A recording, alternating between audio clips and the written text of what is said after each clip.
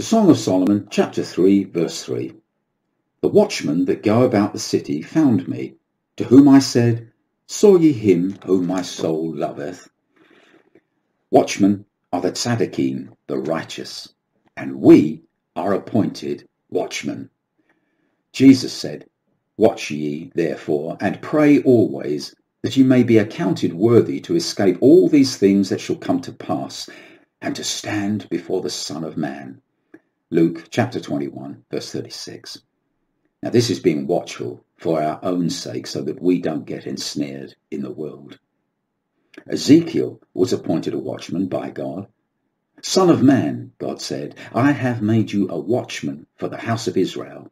Therefore hear a word from my mouth, and give them warning from me. Ezekiel 3:17.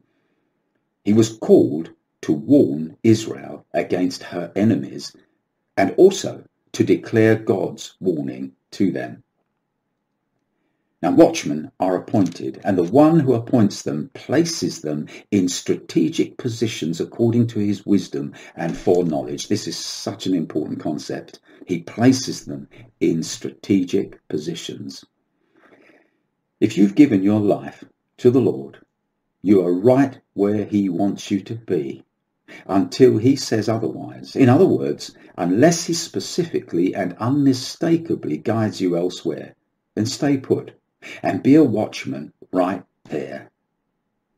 The watchmen in this verse were in the right place at the right time and were able to intercept and to offer help. I heard a great testimony recently of an American violent criminal who had no fear whatsoever of authority.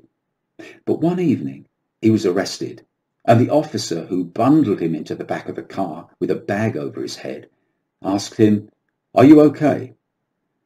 When the thug asked the officer why he was concerned about him, the officer told him that he was a Christian and that God loved him.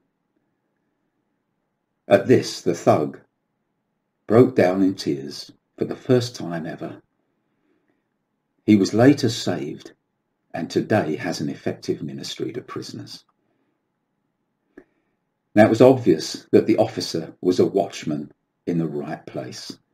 For many of us, it isn't quite so obvious, but we need to stand firm and be at peace right where we are.